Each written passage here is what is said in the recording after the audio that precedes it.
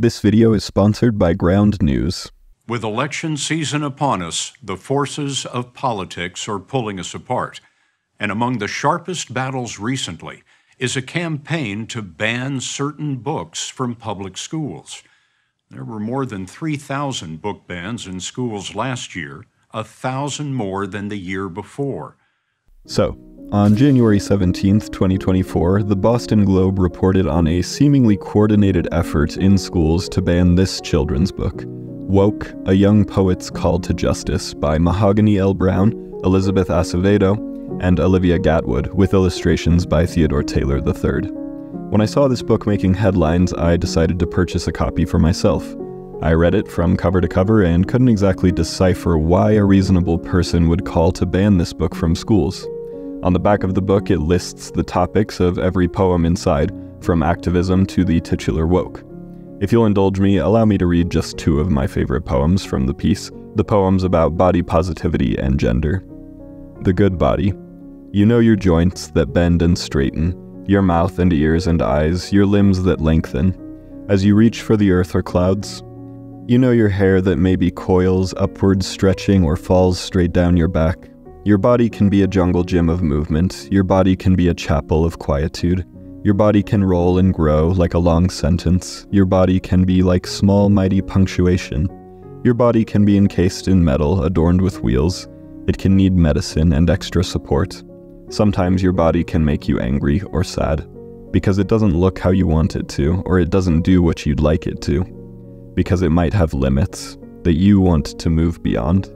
But remember, even on the days you aren't feeling yourself, your body is always a good body, because it carries the good in you. And as mentioned previously, this is the poem about gender. In between, there is light. Imagine a rainbow. Now, imagine a rainbow without just 7 colors, but hundreds of colors, the lights and darks of every shade, neon colors, in-between colors, colors you're not sure what to call. Now imagine that someone points to this rainbow and says, there are only 2 colors. Imagine that this person says that one color is a boy and the other is a girl. What would you say? Maybe you would run your hand along it like a river, point to all of the hues and tones. Maybe you would ask, how can you say that? Look at how many there are. The truth is, there are so many shades between boy and girl. People who are neither, people who are both. People who live somewhere in the middle. We don't have to choose. We can just be. And if someone pointed at one part of the rainbow and said, this color is better than all of the others, what would you say? Maybe you would run your hand along it like a piano, play a little song with every unique note. Maybe you would ask, how can you say that? Listen to the song they play together. Sometimes, the world wants one color of the rainbow to be louder than the rest, stronger than the rest, bigger than the rest. Do you know what I tell them? I say, look up into the sky. Do you see it? Look how perfect it is as a whole. Now, do I love these poems? I think they're pretty good. But one thing to keep in mind is that I'm not the target audience. This is a book primarily for children. I think that shows in the level of the words chosen. And even though they're not the best poems I've ever read, and even though I'm not the intended reader, I still think these poems are important and deserving of a place in a school library. They teach complicated, necessary concepts in ways that children can understand, and open doors for deeper discussions. Nevertheless, at least 10 districts decided to restrict access to this book, according to the Boston Globe.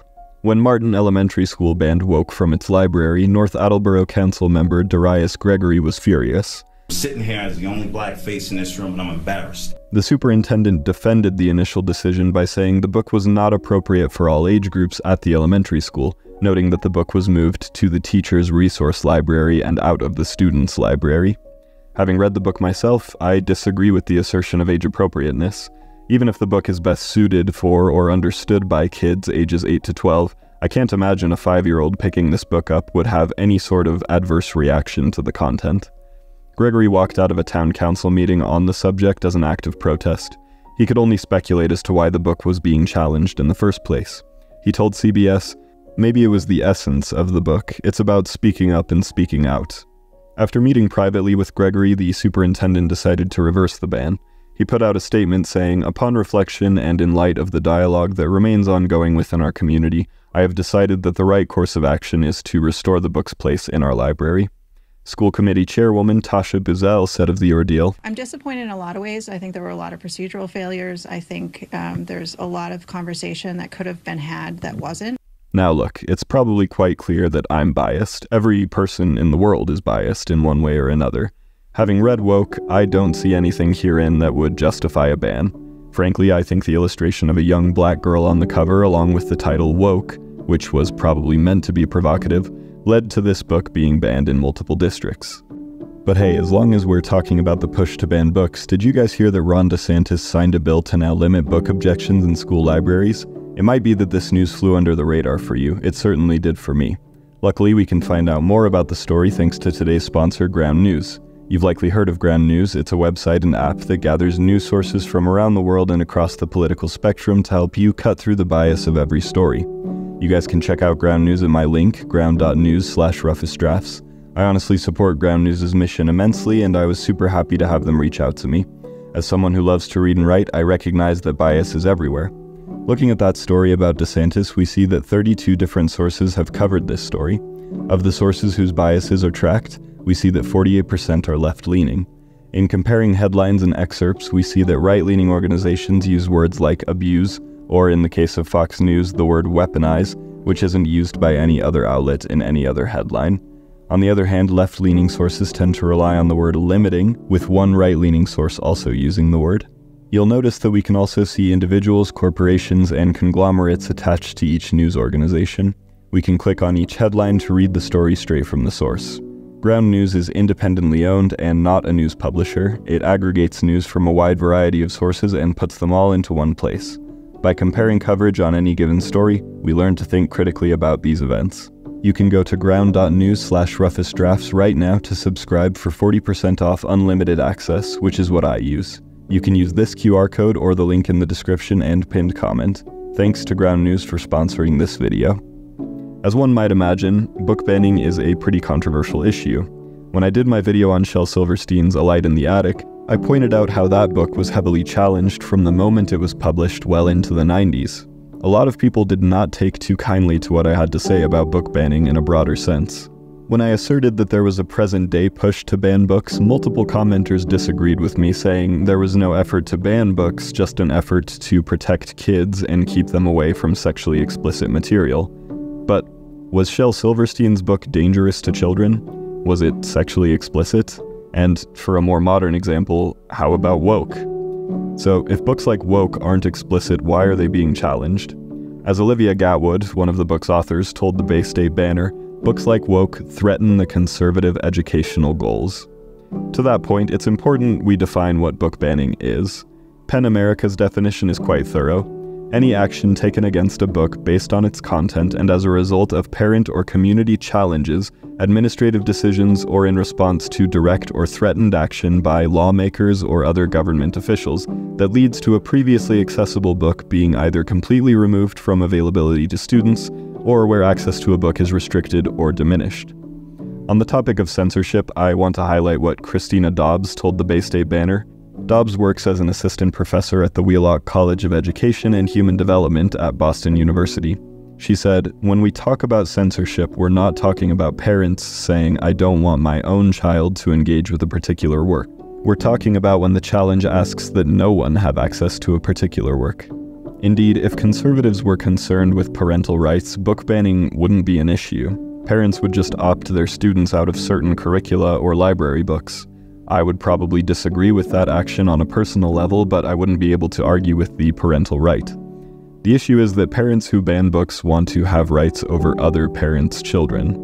So why do a handful of parents want to encroach on other parents' rights? Why do people try and ban books? Let's take a look at what procon.org has to say on the matter. This website is dedicated to approaching issues on both sides, so let's try to approach the argument in good faith. The three major arguments in favor of book banning are: 1. Parents have the right to decide what material their children are exposed to and when. 2. children should not be exposed to sex, violence, drug use, or other inappropriate topics in school or public libraries. And 3, keeping books with inappropriate content out of libraries protects kids, but doesn't stop people from reading those books or prevent authors from writing them. On paper, these ideas seem somewhat reasonable. We even discussed that first argument and said it would appear to be within parents' rights. So with these arguments in mind, the question becomes, is banning a book ever justified? Well, educators don't seem to think so. A survey from First Book found that 46% of educators said book banning is never justified, while 41% more said it's rarely justified. 9% answered sometimes justified, with 2% saying often justified. Furthermore, 71% of teachers agreed that book bans undermine educator expertise, 40% agreed that bans erase people and histories, and 36% agreed that restrictions discourage critical thinking. Although, to be fair, 4% agreed that a book ban could help a teacher. So, there's that. But okay, so teachers don't support widespread book banning. Big deal, right? Teachers, what do they know? All they do is study for years and throughout their entire lives to know what's best for students. Big whoop. They wouldn't know of any material harm that banned books cause children. Thank goodness, Christopher J. Ferguson conducted a study regarding the relationship between banned books and young readers. To quote and summarize some of his results, Ferguson found that, on the positive side, reading banned books was positively associated with civic and volunteering behaviors, although no causal attributions can be made from a correlation study.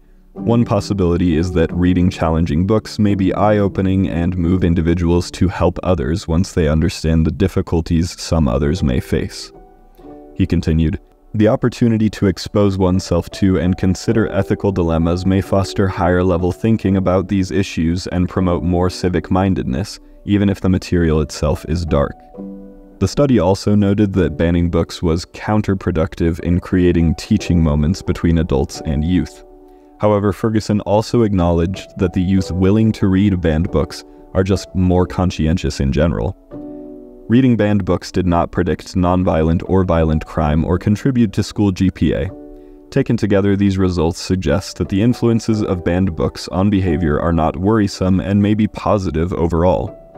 In the interest of fairness, I should also point out that banned books were associated with greater degrees of mental health symptoms, interestingly, mainly in girls. But this association was non-linear and only manifested in about 7% of participants, the subset of 19 out of 283 people who read the highest volume of banned books. In the same way that banned books can't be deemed a causality for civic involvement, these books also can't definitively be a determining factor in mental health symptoms, just based on this research. I'd love to hear from my audience members of all genders.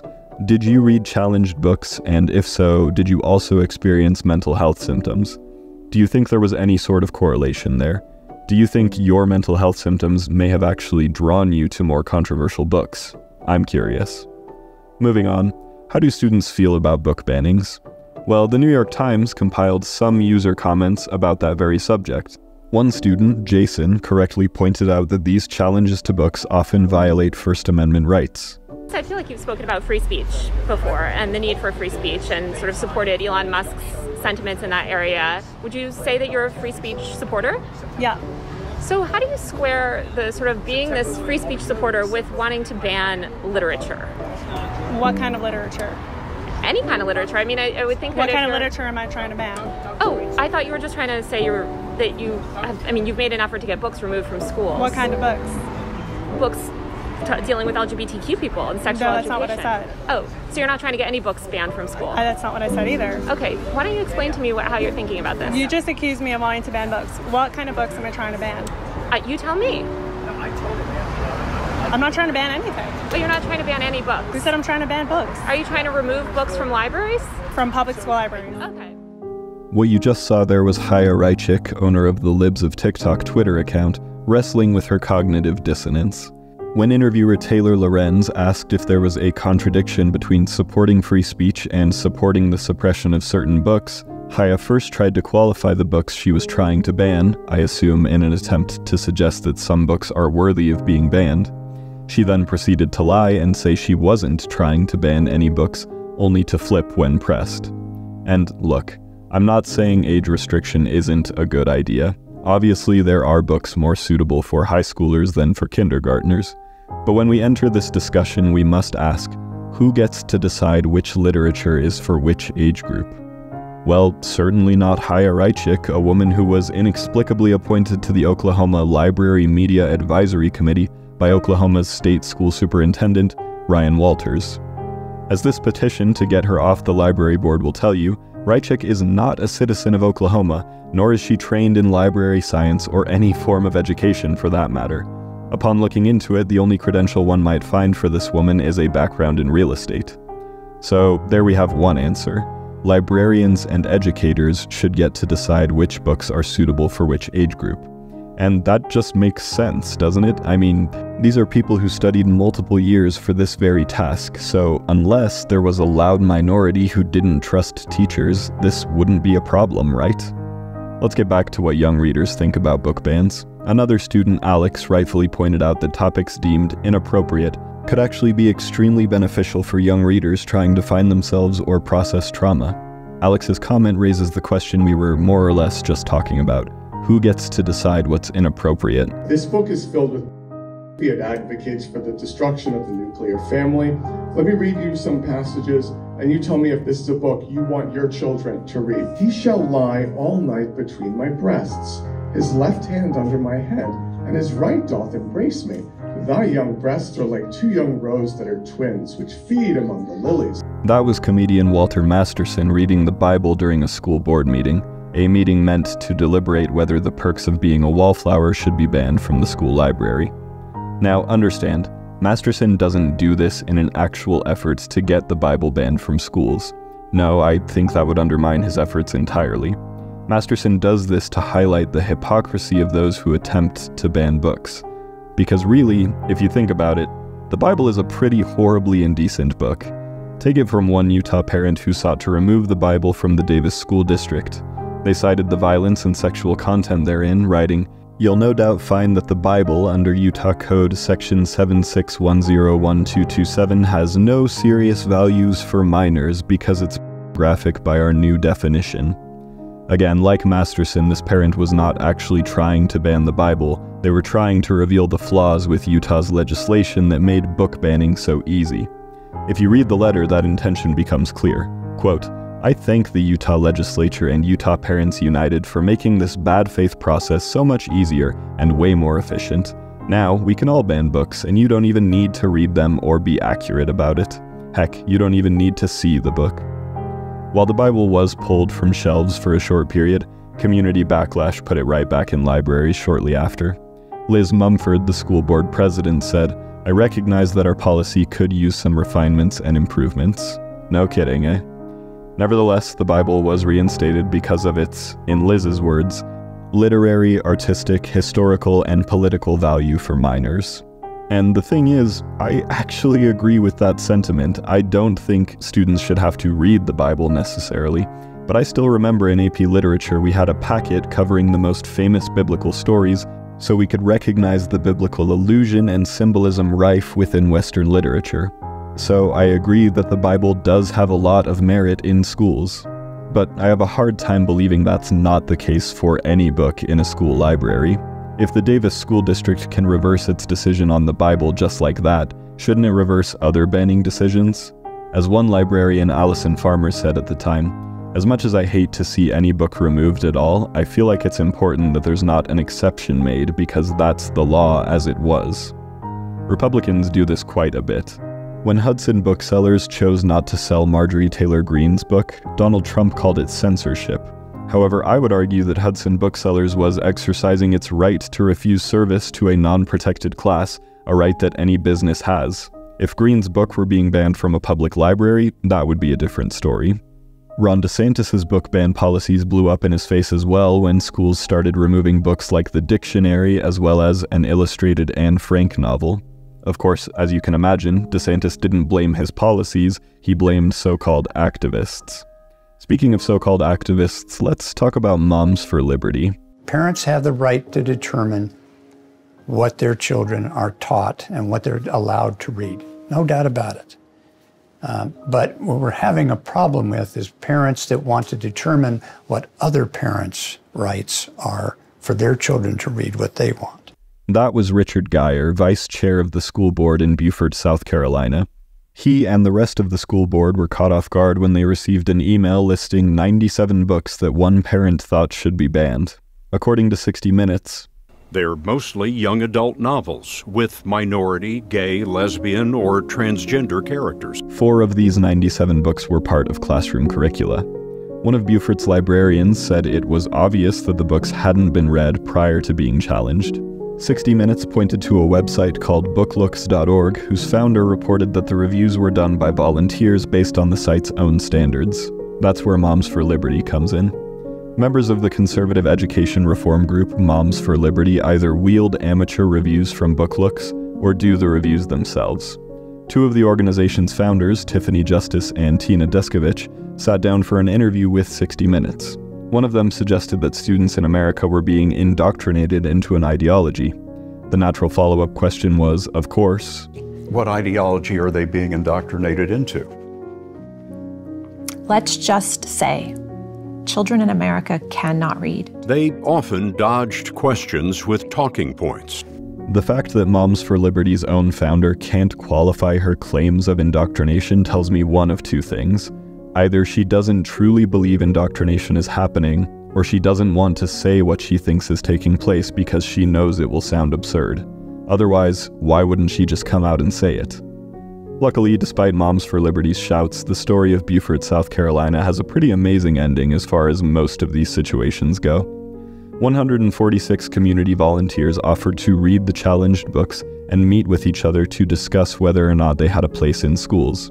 Of the 97 books that were challenged, 5 had their place in schools deemed unsuitable. On the one hand, it saddens me that any books were pulled, but on the other hand, I haven't read these books, so it's not my call to make. Also, this is unimportant, but one of the banned books was It Ends With Us by Colleen Hoover. Like I said, not important, I just thought it was kind of funny. And for the record, 4 other Hoover books were returned to school shelves. As much as I think this should be the job of teachers and librarians, these parents and community members perhaps found the most democratic way possible to approach sensitive reading materials in schools. So, back to the question that started this whole business, is banning a book ever justified? Frankly, personally, I'd say no. Is age restricting a book justified? Probably yes. But one thing to note is that children will confront difficult subjects no matter what. Wouldn't we want them to confront these subjects in the safety of a school? And here's the main takeaway you should have from this video. Listen to educators. I assure you, teachers know what they are talking about. I studied to be an English teacher, and I did a decent amount of student teaching. Trust me, from my experience with all the teachers I worked with, they are well equipped to handle difficult topics. And even though I encourage everyone to listen to teachers and librarians, I don't want to take away the rights of parents. Beaufort actually has a good system for this too. Parents can always ask that their students be barred from checking out certain materials, and there are also opt-out forms that say, "Do not allow my child to check out any school library materials without my approval." If parents are truly concerned about what their kids might find in a library, they have proper channels through which they can go. But to close out, let me leave the vocal minority with this thought. The more you try to restrict something, the more likely youth are to do it. And in many cases, efforts to ban books only result in more exposure for the books.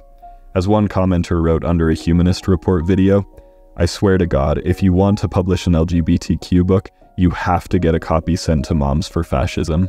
You cannot possibly pay for the kind of publicity genderqueer has received." And, well, case in point, I would have never even heard of woke if not for the school districts that banned it. But hey, what are your thoughts on book banning? What did you think of this video essay? Please tell me everything, and ultimately, keep in mind, this is a rough draft. And hey, if you like what I do here, consider supporting me on Patreon. You can get benefits like community Discord access, early access to videos, and priority review for works on the second channel. And feel free to subscribe over there if you want. I genuinely can't thank my patrons enough. You can also follow me on Instagram and Twitter to hear about what I'm reading and watching. And you can submit your work to me at the link below or to my P.O. box. Anyhow, take it easy.